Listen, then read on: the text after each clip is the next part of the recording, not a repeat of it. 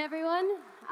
So yeah, my name is Tiki. I've been at Rapyd for over 2 years now as a developer. And when I first started there, the main question I would be getting was, what do they do? What's Rapyd? And I was like, great, I can answer this. It's like a buzzword. Everyone knows what it is. Like Fintech, they do Fintech. And then like weirdly enough, they'd have this follow-up question of, what's Fintech? I'd be like, oh, Fintech? It's like financial tech, like payments, international payments. And like I get this sort of response of like, is that Fintech? And I was like, I think so. So then I went to do some research to make sure that I was telling them the right things. And what I realized about Fintech is just that it's everywhere. To give you just a few examples of where we see it, online gaming platforms, any game that you need either pay to join, or like where you can top up funds and use funds within the game, that's Fintech. All the marketplaces that we know of, including Amazon and AliExpress, Uber is also considered one, and e-commerce sites, if you think of like Netflix, like subscription websites. So one thing that all these companies have in common is that they're global, meaning that they need somehow to have a globally integrated fintech system. And what that used to look like was this terrifying mess of just where every merchant had to have like hundreds of integrations, where each integration was like one fintech platform. So you had one for payments, you had one for payouts, another one for fraud detection, another one for FX, and like it was just a big mess. And also each merchant had to deal with compliance policies in each jurisdiction around the world. So it was pretty insane for merchants to do. So what Rapyd came along to do was to just abstract all these integrations into a single integration, which looks a little more like this, where Rapyd became an integration, not just one integration for over 100 countries, but it also became one single integration for all the platforms of fintech that a merchant might need. So to look at a few use cases using Rapyd, if we were to look at the e-commerce use case, which is, I guess, the simplest, we have customers coming from around the world, their own countries, their own currencies, their own preferred payment methods. They're coming in, they're able to make a payment, the funds go straight to the client wallet, handled by Rapyd, and eventually Rapyd settles out those funds into the external bank account belonging to the client. A use case that's a bit more complex is the online gaming, where it's sort of a combination of payments and payouts. We have the players coming, again, with their own payment methods, their own currencies.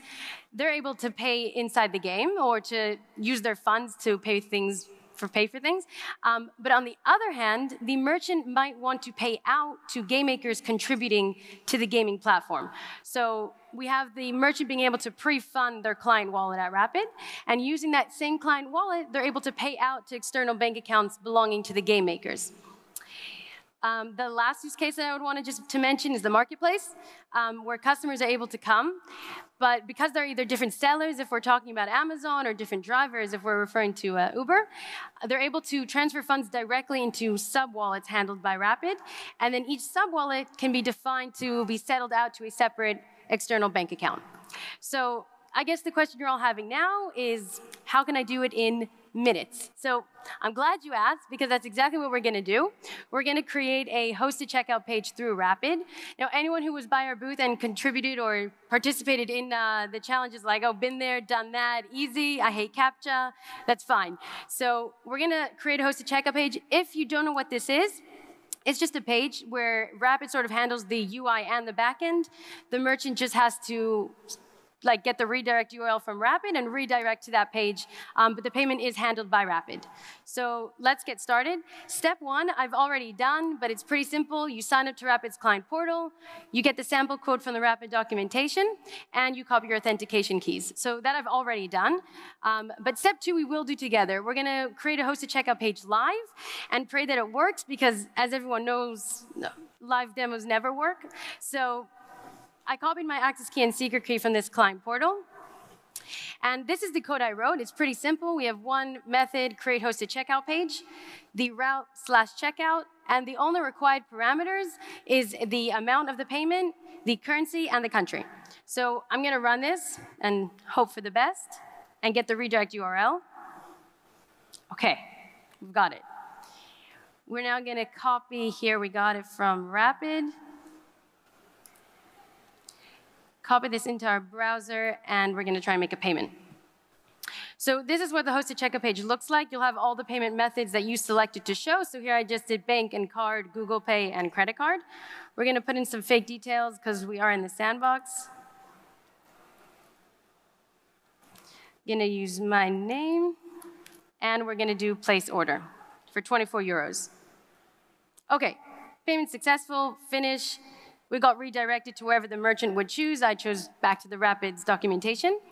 We're going to go back to the client portal, and I just want to show you guys where we can see that payment. Here in the payment section, this is 24 euros that we just paid, and it was closed. And here we see that the e-wallet being handled by Rapyd, the funds were transferred to there. So if we go back to our account, the balance of euros was updated, and here we see that we funds in to this e-wallet of 24 euros. So hosted checkout page, check. Payment, check. Congratulations, you're all Fintech developers now. And that's it. So if you guys want to also try it out and see what you can do in the sandbox, sign up to Rapyd's client portal, stop by our booth if you want to do the challenge yourselves, and start building. And that's it. Thank you.